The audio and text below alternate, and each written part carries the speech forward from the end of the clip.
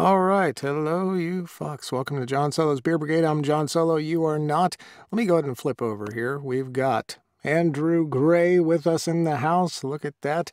And we are, I didn't know what to build this. I've not made a separate graphic because, Andrew, you're kind of a big deal. And you kind of have your own segment at this point. So I need to make our own graphic.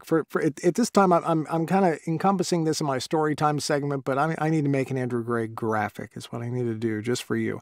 The crowd's all here, and we're going to be working on Bad to Be Noble today. We're gonna preview this to the world. Am I right? This just came out. John, is that right? Mm-hmm. Yes, it just came out today. Now I have to ask if you're going to make my own graphic. Can you make me? In fact, I cannot make you skinnier. I mean, I'm not very good at the grabbing. I can make you into. What I'll do is I'll take your head and I'll transpose it onto a skinny dude. That's what I'll do for you. We can do that. Well, actually, to tell you the truth, I'm getting skinnier by the day. I'm 22 pounds lighter than I was 2 months ago. So holy shit, man. Look at you. You had mentioned that you were getting into the health kick thing. What are you doing to do that? Is changing your eating? You're working out? What are you doing? Well, yes, I'm changing my eating habits. I'm eating less. Cutting out things that I don't need, like potatoes and French fries and all that sort of stuff. And then I go to the gym every morning at 7 o'clock. That's awesome, man. What kind of workouts do you like to do at the gym? Oh, right now I'm just concentrating on cardio to lose weight. So it's about 40 minute mill and about 4.5, a little over 4 miles an hour at a 10% incline. So I'm hoofing it. Dude, that incline is what'll kill you. Everything else is not that bad, but once you start to put that incline on, oh, that gets you every time. I know, I've done it. You're taking out some of the carbs. Is that what you're doing from your diet? Yes, basically I'm just eating less. Yeah, I get it. Well, and just in time for Thanksgiving. That's Thanksgiving. Yeah, Thanksgiving's going to help you a lot. Don't I know it? Yeah, we were. Oh God, no. Well, we were prepping that today is what we were doing. So I had to take a break in the middle of my booth time, and I had to go pull the smoked turkey off the smoker, and I got that out. Then Jody had to go do a run somewhere, so I had to stop right before our session here and feed the dogs. They want the smoked turkey, by the way. They're not getting it. And we got we're going to 2 different ones this year. Are you guys? Is Dominique? I'm assuming Dominique is cooking, right? Yes, he's cooking. We've got some of my family and some friends coming. Oh, yeah, he's going to do that, which is cool, except no turkey here. I can be a heck of a lot more thankful over a great big beef over. So that's what we're having. Nice. Dude, that sounds delicious. Well, I'm jealous of that. Oh, with the horseradish. Gotta have the sauce. Yeah. We're doing 2 different ones this year, and typically we do another turkey is well. Wait a minute, Tracy's asking, is there a reason I call him Dominique instead of Dominic? Yeah, it's because I probably say it wrong, Trace. That's probably the reason why. There's no doubt about it. Yes, you do actually. It is Dominic. Yeah, sorry. Jesus Christ. But yeah, it's because I'm a blithering idiot. You work with me every day, Trace. You should know this. We're doing 2 this year, and one of them, I have no idea what we're getting into. It's my sister-in-law's, and it's the first time I've done it over at their place this year. The second one we're doing is at my brother's place or my nephew's place, one of those 2. And we do that one every year. And typically what they do is everybody brings in a dish, and you never know what you're getting into. But my brother makes homemade noodles. These things, I gotta say, dude, they have to be a freaking 1/4 inch thick. These homemade noodles, oh, they are freaking to die for. So I've given up. I'm not gonna eat well. I'm gonna eat a lot. I'm just not gonna eat healthy. That's not gonna be the case this week. We're getting around that. But congratulations, good on you, man. Yeah, well, all I'm doing is spending more time in the gym to sort of pre-lose what I know I'm gonna end up eating. I get it entirely. Let's speaking of the dogs, I unfortunately they are out now. My dogs do pretty well. One of the huskies, she is She's built for this kind of shit. She loves it. But the other one, she's a little bit more delicate. So I hate to say we're on like I got to be out of here by 5:25. So I think we got enough time though. Somewhere in there. I think we're good. I don't mean to Okay. limit us today, but first off, as you know, Bad to Noble just came out.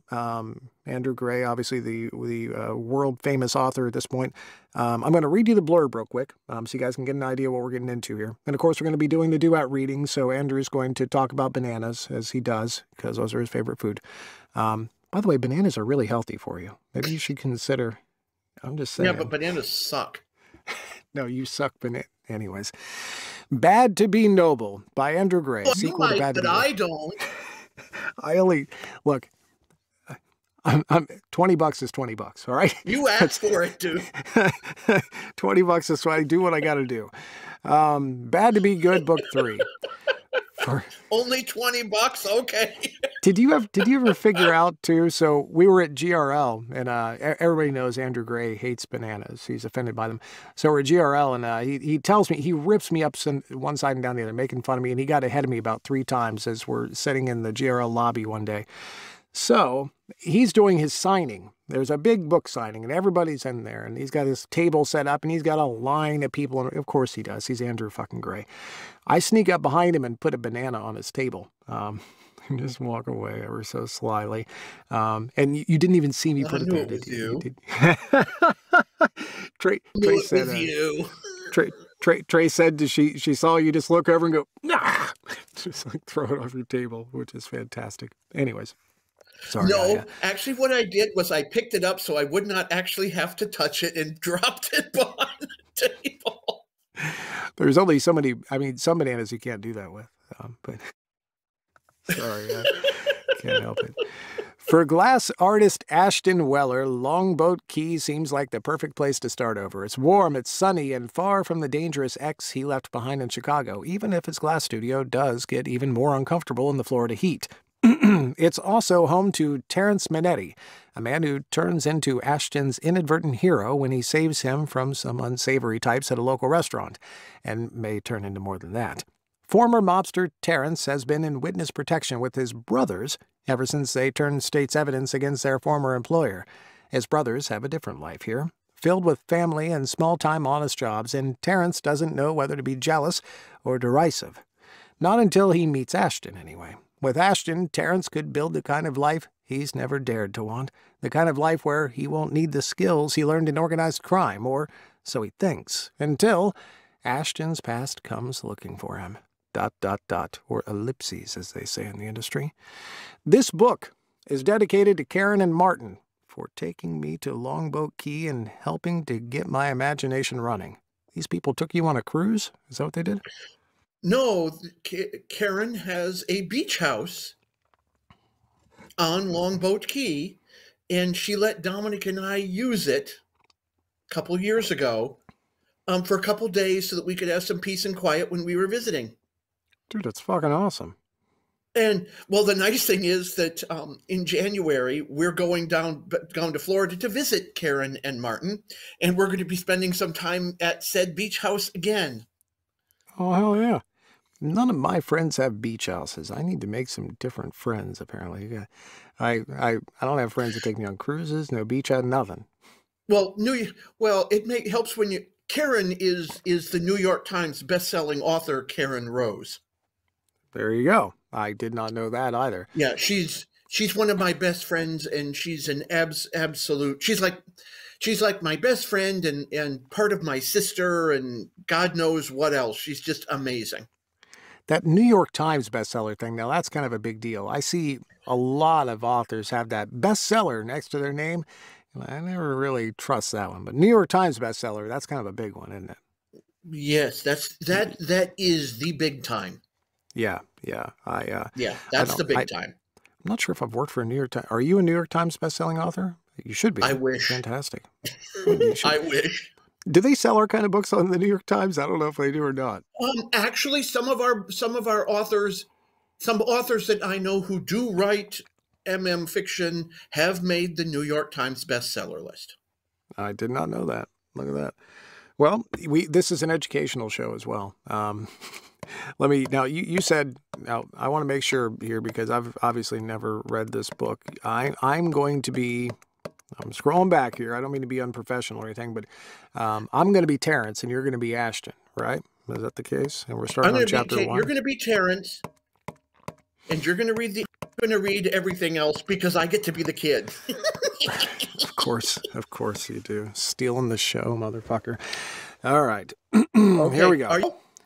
I think I'm ready to go. Are you Chapter ready? 1. Mm-hmm. Good, because I got the first line. You do? Chapter 1. Are you coming to the Driftwood tonight?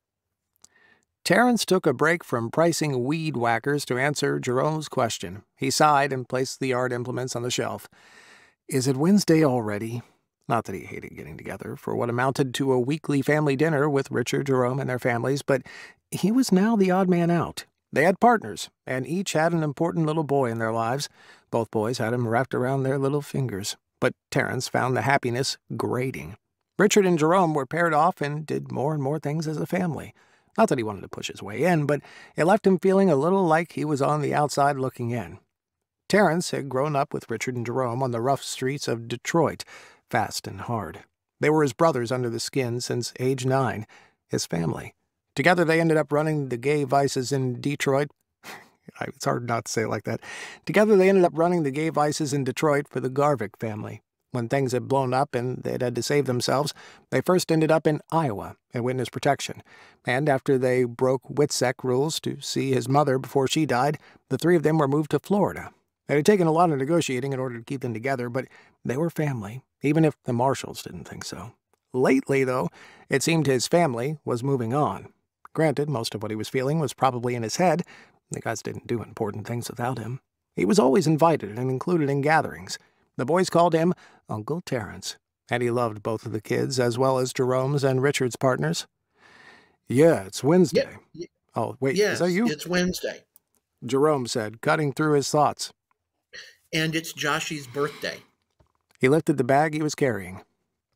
I brought over a few things he wanted the last time he was in the shop. I thought you could pick what you wanted to get him. Terrence grinned. The Jerome he knew growing up was hard as nails. Lately, Jerome had turned into a doting uncle, and it was almost comical to watch. You couldn't let me pick out his gift on my own? Jerome looked around. He already has a chainsaw and he doesn't need a weed whacker. He joked. You could get him a shovel, but he'd dig up the entire yard for dinosaur bones. He handed Terrence a bag filled with dinosaur figures. Perfect, thanks, Terrence said. He'll love these. He closed the bag and placed it next to where he was working. I was intending for you to give him one. Terrence rolled his eyes. How am I supposed to stay the favorite uncle with just one? He grinned, and Jerome shook his head. Terrence loved to win. I appreciate you looking out for me. It was what they did for each other. Maybe after the gifts, Joshy will stop asking why Uncle Terrence is grumpy. Jerome hit him with a glare. I guess this is Terrence. I'm not grumpy. Jerome didn't look away. What, short-tempered, surly, been in a bad mood for the last 3 months? He crossed his arms over his chest, and Terrence did the same, staring Jerome down. Glare all you want, but it doesn't change the facts. You need to figure you need to figure things out and decide what you want. Like what? A kid and a boyfriend? What you and Richard have? He shook his head. I'm doing just fine. I like the store. I get to work with Richard at the Driftwood on the weekends. Unlike you two turkeys, I'm free to do whatever and whoever I like. Jerome turned to walk away. You keep telling yourself that. He patted Terrence on the shoulder and headed for the exit. Terrence swore under his breath and went back to stocking the shelves, putting more muscle into the job than was really needed. After his shift, Terrence returned to his apartment, where he showered and changed clothes. He wrapped the gifts for Joshy before leaving the building. When they'd first moved to Florida, all three of them had small apartments in the same complex. Richard was the first to leave, moving into Daniel's condo with him. Jerome followed, moving into a larger apartment with Tucker. Joshy lived with Cheryl just across the hall from him. That left Terrence, the last one in the building, in his furnished apartment. Most of the time he tried not to think about it, but it was lonely. He was used to having the guys around. Now, for years, they were in each other's back pockets, doing everything together. Now their lives were more distant, and he was the one getting the short end of the stick. Still, it was time for dinner. He left the apartment and drove the short distance to the driftwood. Everyone was already there, with Kobe, Daniel's son, and Richard's stepson, and Joshy hurrying over as soon as he arrived. Kobe gave him a picture he had drawn of Terrence on a boat. I'll put it on the refrigerator when I get home. He got a hug from each of them, as well as from Tucker, Jerome's partner, and Daniel before sitting down and giving Joshy his gifts. He tore open the bag and then ripped into the presents, bouncing in his seat at the dinosaurs. You want to be Tucker? You need to eat your dinner before you play with them, Tucker said. Joshy looked at him with an expression of exasperation that only a 5-year-old could muster. What are you going to have? Mac and cheese. Mac and cheese and French fries. I did not mean to stomp on your line there. And Jesus Christ. I don't know what it's uncanny. It's like you practice. Anyways, he answered like it was obvious. Terrence had to admit it was what the kid had every week. Daddy, Jerome got a cake too. He eyed the box sitting on the table that had been brought over to accommodate them all. What about you, Kobe? Terrence asked as he sat across from him. A hamburger and fries and salad. He leaned over the table. Daddy says I have to have salad. Nobody wants salad. He made a yucky face. Not that Terrence could blame him. Salad wasn't one of his favorite things either. I'll show you how to make salad taste really good. He said it like he was sharing a secret, and Kobe grinned like they were being naughty. Tell your dad that you want ranch dressing. It's really good, and you'll like it. He winked, and Kobe grinned back. You want to be Daniel too? What about? Go ahead. I got it. All right. You're just Terrence. I got it, Daniel asked as he slid into the booth with the boys. Salad, Terrence answered, and Kobe giggled and shared a smile with Joshy. No causing trouble, Richard said as he sat down as well. Does everyone know what they want? Annie will be over to take orders for food, and I got you a beer. He slid the mug in front of Terrence and set down 2 smaller mugs of root beer for the boys. As usual, everyone settled down around the extended table, conversations flowing between them. Annie took their orders, and like any Wednesday night, they all laughed and talked like the family they were. It reassured Terrence. This was his family, the only family he had, and he felt a little stupid for ruminating on how lonely he was becoming. Richard and Jerome would always be there for him, just like he would be there when the 2 of them were in trouble, and, judging by their history, it was only a matter of time before that happened again. When Richard met Daniel, they had all worked together to get Daniel out of a scrape. The same could be said of Jerome with Tucker. Granted, those scrapes put Richard and Jerome on the paths to the guys they fell in love with, but Terrence had to do plenty of things in order to see to it that they came out right on the other side. Not to mention the fact that they had managed to hurt the remnants of the Garvik organization while remaining anonymous. It had been a delicate dance and one that he had had a major part in. Terrence would do it all over again if he had to. Can we have some more beers here? That's a pretty good accent, Andrew. A man called over the humming conversation. Terrence turned away from the family toward a group of bikers in the corner. They were loud and waving their glasses around, as bikers do. Terrence turned to Richard and nodded. He slid out of the booth and approached Alan, Richard's business partner in the driftwood, who stood behind the bar. Terrence didn't even speak to Alan. Just a small nod and a glance in their direction was enough for him to know exactly what to do. He veered over toward the table. Jerome appeared beside him and took his arm. Terrence, just don't kill them like you did the last time. He said it loudly enough that the men at the table could hear clearly. It took forever for Alan to have the mess cleaned up. What's this shit? The big meathead asked, getting up from the table, his hands at his hips, chest puffed up and pressed forward. Terrence has seen guys like this many times before. This is about your manners. You be nice to the servers and behave yourself. Terrence saw the swing coming a mile away. He dodged it and smashed his fist into the guy's nose. The guy, getting blood all over his leathers, grabbed his nose, and Terrence manhandled him right out the front door. You see how fast things turn around? Terrence wasn't going to stand for anything from the likes of him. He knew that if he took care of the ringleader, the others would fall into line. You have a choice. I can call the police, and they'll gladly put you in jail because you swung at me first, or you can stay out here and wait for your friends. Got it? Terrence knew how to use his voice, and the guy snapped to attention at the knife edge he added to the question. "Answer me," he said without raising his voice. Still holding his nose, he groaned. "Yeah, I got it." Good. Terrence clicked his teeth. "I didn't even hit you that hard, you big baby." Then he turned and went back inside. The table with the bikers had quieted down immensely, and one of the guys hurried out to look into their missing member. Terrence checked with Annie and the other servers to make sure they were okay. He was about to return to his seat when his eye caught on a small man wearing a faded blue polo shirt, sitting in the center of the banquet seat where the bikers were. He looked about as out of place as a nun in a whorehouse. "That's pretty out of place." "Let him out," Terrence ordered, and the bikers slipped out of the booth. "We was just talking to him," one of the guys said. He was sitting here all alone, so we were keeping him company." Terrence knew that game, too. Find some guy sitting alone, join him, box him in, scare the shit out of him, and before he knew it, he was paying the bill just to get them to go away. The smaller guy with huge blue eyes and curly blonde hair that flopped forward almost to his eyes slid out of the booth without saying a word. He turned his back to the others and then looked up at Terrence, biting his lower lip like he expected to be hit at any second and was just trying to steel himself so he could take it. Fucking hell. Terrence muttered under his breath, wondering what some son of a bitch had done to this kid. "You okay? Did they hurt you?" "No, he trapped me and started ordering stuff," he said, lowering his gaze. "I see. And did you know that they were going to get you to pay?" Terrence asked. The kid shrugged. "And you didn't have any money?" "Just enough for what I was going to order," he said softly. "And that." "I know. That went to a round of beers because he thought they'd leave you alone." Terrence ground his teeth for a second.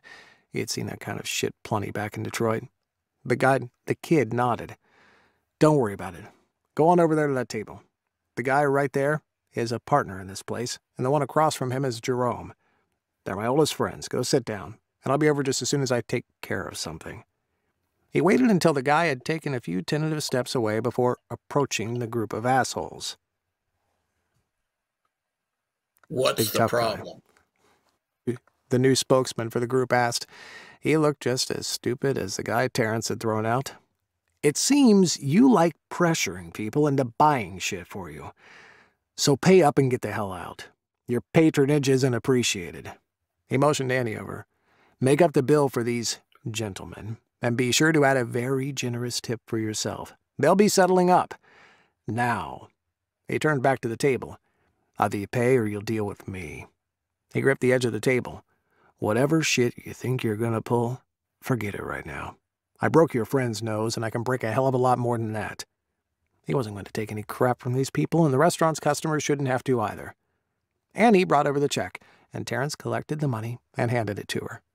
"Now get out."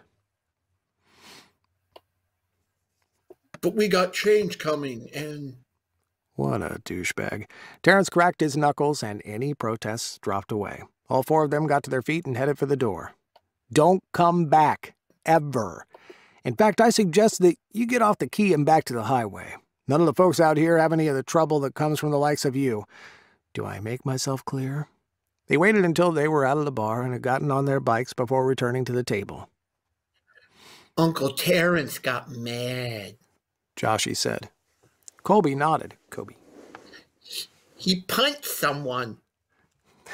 They looked at each other. Terrence groaned. They were really bad men, and they were being mean to people. Don't either of you go hitting anyone. He glanced apologetically at Daniel, Cheryl, and Tucker. "The only reason I hit him was because he tried to hit me first." He hoped he hadn't set a bad example. "We don't go hitting people," Daniel said, with Tucker echoing it. "No matter what Uncle Terrence has to do, okay?" Both boys nodded solemnly. Once Annie began delivering their orders, the incident seemed to be forgotten soon enough over hamburgers and bowls of macaroni and cheese. Go ahead and order, Terence told his guest. Annie will bring you whatever you'd like. The man nodded and placed an order for a hamburger and salad with ranch dressing. Terence shared a conspiratorial look with Kobe. What's your name? He's Ashton. Jerome answered. You know him? Jerome nodded and reached over the table to shake Ashton's hand. You remember those... Oh, sorry. You remember those blown glass pumpkins and snowmen we had in the store? He's the guy that made them. Jerome smiled and introduced everyone. And the guy who saved the day is Terence. Thank you? I didn't know what to do to get away. He seemed like a deer with the most incredible eyes ever, caught in the headlights. I appreciate you getting me away from those guys. I didn't know what they were going to do. Terence accepted his plate from Annie, who turned to Ashton. I think this will be... Yours will be out in a few minutes. I asked the kids. She refilled their glasses and brought Kobe some extra ranch dressing. It seemed Kobe had found the joys of the stuff. He looked about ready to drink it. Thank you, Ashton told her and then turned to Terence. I don't this. You don't owe me anything. I was the one stupid enough to get caught by them. God, no, you wrote it. Words are hard. And you wrote the perfect line afterwards. Bullshit, Terence said, offering Ashton some of his fries while he waited. Those men were looking for someone to take advantage of. I'm just sorry that it was you. And you need to eat. This is sort of a family dinner night. It's Joshy's birthday, so we'll be having cake later. He was hoping to entice the cute guy to stick around for a little fun. Yeah, it's chocolate cake, Joshy interjected, as though that alone was worth just about anything. And Uncle Terence got me dinosaurs for my birthday. You can play with them if you're sad. By the way, Sue said, Andrew should narrate kids' books. I think you're absolutely right, Sue. Ashton actually smiled, the darkness evaporating from his features in an instant. Damn, his smile was radiant. Terence swallowed hard. It had been quite a while since something that simple turned his head, and he found himself wondering all kinds of things he probably shouldn't be thinking about, at least not in front of the kids. Be Ashton. I'm good, thank you, and your uncle, Ashton said as Annie placed his plate in front of him. Terence ate his fish while the others talked and brought everyone up to date on their week. I arranged for a boat to take us fishing next Wednesday, Richard said. Can everyone get the day off? I thought we could all go take the boys out for the day. Fishies! Kobe and Joshy said together. Yes. Richard beamed. We can catch some fishies and have a great day on the Gulf. The longboard and the water is just cool enough that once we get away from shore, the air should be fresh and breezy. What do you think? Daniel was already nodding. Tucker and Cheryl agreed, and Jerome said he had asked for the day off. Terence wasn't scheduled, so he was clear. Ashton, do you want to come? Jerome asked. It's a lot of fun. The captain takes care of the boat, so we drink, fish, eat, and have a day out on the water. It sounds like fun, he said softly. But his gaze shifted to each of the guys.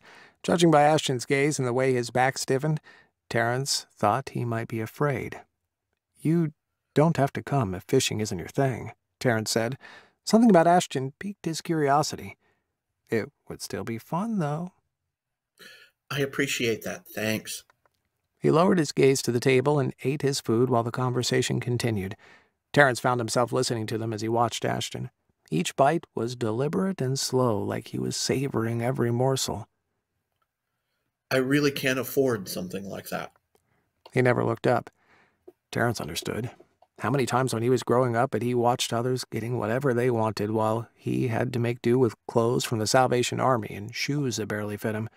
Once, when he went to school, One of the other kids had pointed and said that Terrence was wearing his older brother's old clothes that had been donated. Terrence had wanted the floor to open up and swallow him. Of course, at recess, he made the kid wish he had kept his damned mouth shut. It's already rented, so if you'd like to come, you'd be welcome, Richard said. Terrence knew he understood as well. Ashton, Jerome said, putting on one of his huge smiles. I just thought you could come along and have a little fun. A bunch of my customers have been asking for more of your work, and I thought we could talk about it. Ashton lifted his gaze. Really? Yeah, Jerome told him. I got a request just today and called the owner, who told me to get in touch with you. We need some fresh items for this time of year. There are plenty of people passing through, and some of them want more than a dolphin bottle over there that says Florida on it to take home with them. Ashton grinned. That's pretty awesome. It's been hard to get people to buy my work. He sighed and returned to eating his dinner, finishing the last of his food. Then he dug into his pockets and pulled out a few bills, which he set at the edge of his plate. I need to go, but thank you for saving me from those guys. Finally, his gaze fell on Terrence. I really appreciate it, but I need to get back home. Jerome stood and shook his hand. We understand. I have your number at the about going out with us on the boat, and you can tell me what you have so we can bring more of your work into the store. That would be great, Ashton said, pausing to look at Terrence.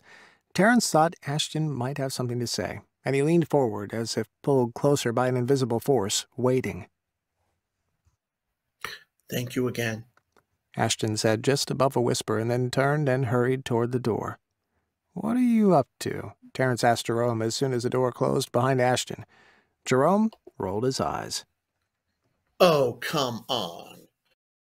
I saw the way you... And now he held his head down but watched you from behind those long lashes of him.